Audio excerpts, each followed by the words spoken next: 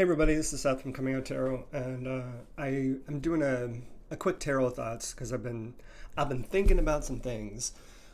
One is, in particular, my sister called me and she does search and rescue in the eastern side of Oregon in the mountains, and very often her experience is leading a dog to find someone who's missing uh, for a multitude of reasons.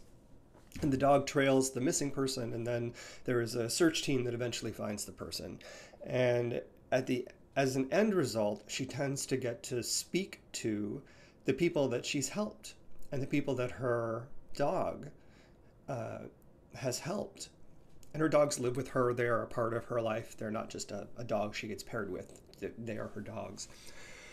Um, and recently, she had an experience where she was trailing someone who was lost and came upon the body before the team did. So this is unusual. They will often find missing people alive, but occasionally find people dead. And as the tracking dog, it's rare that she comes upon the person or the body before the team does, because she points a team in a direction. The dog is going northwest, go that way. And this time she came upon the body first, and that separated her from the living, the people who had said, we can't find our loved one. And so she wasn't able to have that closure of a conversation with the person who was seeking the loved one, because once she signaled to the team that she found the body and that it was in fact someone who had passed, immediately the sheriff's office took over and they spoke to the individual. They were notified and the individual left. So I share this story to say that she called me because she had an experience that was completely unresolved, an emotional experience that was unresolved, a procedural experience that was unresolved. And two things happen. One, I recognize this immediately as a tarot reader. Two, I recognized I had an opportunity to support her in everything that I've learned about situations like this. And three, that I was going to get the chance to follow up with her and see what she thought, which was part of the lesson, is that sometimes you don't get to. So as a tarot reader, when I sit with someone and we have an intimate conversation about your life, your experience, challenges you're going through, the choices you're facing, the relationships that are burdening you or exciting you or turning you on or missing. The experience is very one-on-one. The experience is very intimate. And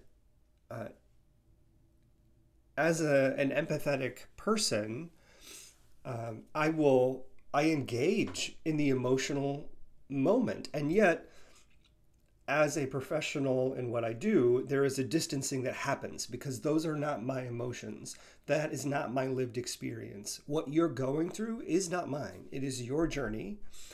And for other tarot readers out there, I hope this is a similar experience, but I know it's not the same for everyone.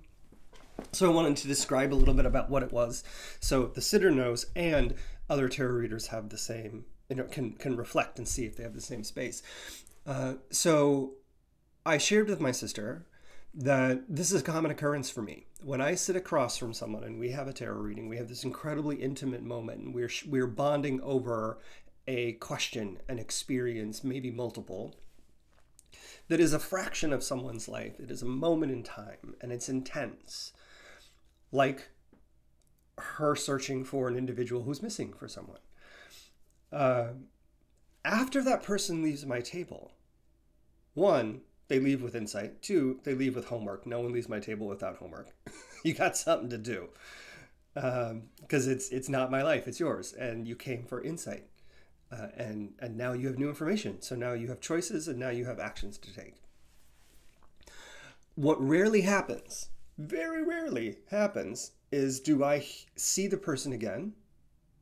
Tarot readings tend to be one-off. There are regulars that come back, and we can talk about what regularity in tarot reading means in another thing. There are regulars that come back. There are people who come back annually. There are people who come back monthly. But for those, the majority, it's a one-off experience. And that one-off, I never know. Did what I say provide guidance? Did what I say help in the way that they were seeking help? Did what I say provide what they needed in the moment? Short of immediate feedback, thank you so much, this was great, I know what I need to do, I feel so much better, I feel lighter, I feel happier, I feel confident, I still feel bad, but I know that I've been heard. I still feel angry, but I know there's something I can do if I choose to do it. You know, there's a myriad of emotions, but I never know what happens. I don't know, and so I had to find a way to reconcile for myself that in my need to be available for others and in my need to support others through what they're going through, in addition to creating connections to a greater sense of self and awareness and purpose, I'm not always going to know where that leads the person who's been at my table. So what did I do? How do I do? How do I experience that? At the start of every session, I prepare myself for what I'm about to do. Whether that session is for 5 hours or a 5 hours meeting, I may sit with multiple people, or a singular session with a clear beginning and an end, with buffer time around or no other readings around them. I prepare myself, and that preparation is one, a connection to a greater energy around me and all of the things around me, because I think we're all connected, inclusive of, you know, the spirit of, this is a plant over here, inclusive of the spirit of plants, but also inclusive of the spirit of inanimate objects that I think also exist. It's all connected. It all has a life in some way. And I connect to all of that, and I draw it in, and I have a greater connection. But in doing so, I also protect myself, because if I'm drawing in all that energy, I need to be prepared for what I'm about to get. So I protect myself, and the protection keeps me distanced and yet connected. It keeps me objective and yet tethered.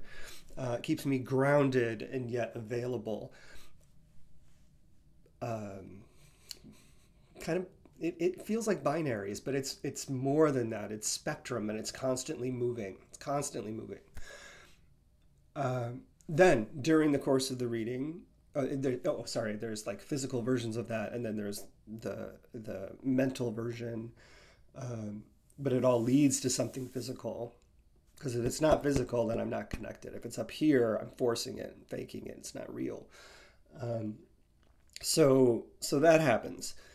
And then after the reading, there is a ritual that happens between each one. Sometimes that's just getting up and walking out of the room. Sometimes it's recognizing my feet are still on the floor. Sometimes it's taking a spray I've created to clear the energy of the room, and I just I clear the energy of the room. Sometimes I walk outside of a building, because you got to let that shit go, and you have to and at the end of the day, I do the same thing. I have a ritual where I leave the space that I'm in. If I've been reading for a while, I thank those guides that I've been working with. I thank the room that I've been in and the energy that I've shared and the people who've come to see me. And in doing that, I release them. And she didn't have anything like that. My sister didn't have anything like that, because she hadn't had the experience. She'd always been able to close the loop with the individuals who were looking and seeking her help, looking for and seeking her help. So I shared with her that I understood the idea of feeling that you don't get to close the loop. and that's not her journey. Her journey was to be the guide. Her experience was to bring together be the peanut butter and jelly in between this bread. She brought together this person who had passed and this person who was looking for their loved one. She was in the middle. I don't know why that had to be peanut butter and jelly. It's kind of gross, but you get the idea. It's something in the middle. She was not just one thing. She was a multitude of things to many people, and she brought them together. So the opportunity that I had was to share my experience. I didn't go through that it's all tarot. I just said, I talk to a lot of people all the time where I never know if what I've said is helpful, insightful, guidance, good or bad, if we want to be subjective about it, or what they do with it. And I had to release that. And if I don't release it, then I hang on to it. And she was doing that. She was hanging on to the emotions of the person who had asked for her help. She was not releasing them. And they were for a dramatic word, they were infesting her body and taking over her thoughts. And so I suggested that she, one, intend that the person that she had worked with was safe and secure and grieving in a healthy way. That she intend that they find peace, which for her, someone who is a devout Christian who believes in a God, she hears that as prayer. But in the moment we were talking, I know she heard it as intention, because we used that word back and forth. So however you see intention, I think prayer is another way to see it. The other thing that comes from that is, well, how do you do it? When? And she was, Seth, it's a holiday. There's people here. They're going to be here all weekend. My house is busy. I can't get 10 minutes to myself. And normally I sit with something that is overwhelming and I allow it to go through me and find its way. I don't have time to do that. And this one's different. And I'm frustrated. I said, it doesn't have to be a big thing. It doesn't have to be. Because I've learned in between my readings, sometimes I don't have time. Sometimes I gotta let stuff go like that. Like we gotta clip. And I gotta be ready and an available conduit for what's next. So I suggested to her, when you get a chance to have your coffee, because this is usually when people take a moment, they're not rushing, they're pouring their coffee, they're at least going to have a sip. When you have a moment to have your coffee and you notice that steam is coming up out of the cup, let that steam be the transformative release of everything you've held on to. Let the blow that you give to cool the edge of your coffee, that simple air coming out of you, be the intention, and release everything you're holding on to through the intention of what you hope for this young person who would come to you for help. And let that steam continue to transform and go out into the world and let it go. Let it go.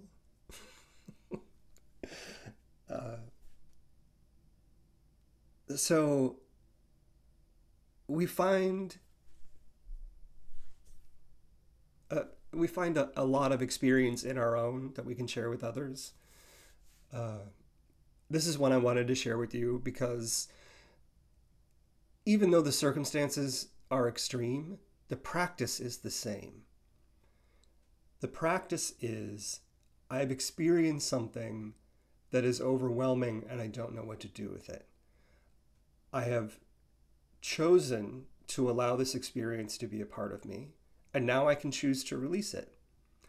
And how I do that is to acknowledge it, accept that it is a part of me because of my lived experience, And in acknowledgement and acceptance, I then have the ability and the power to release that which no longer serves me. And I do that in ways that work for me, whether that's prayer, whether that is having an intention. And then we also can include the simplicity of ritual, because ritual reminds us that we have agency. Like closing the door when you leave the house. You close that moment, you end it. Like blowing the steam in your coffee. You've released that moment. It's gone. It's in the ether. It's for someone else to pick up if they choose. So ritual can be however you choose it to be. It doesn't have to engage an altar. It doesn't have to have a candle.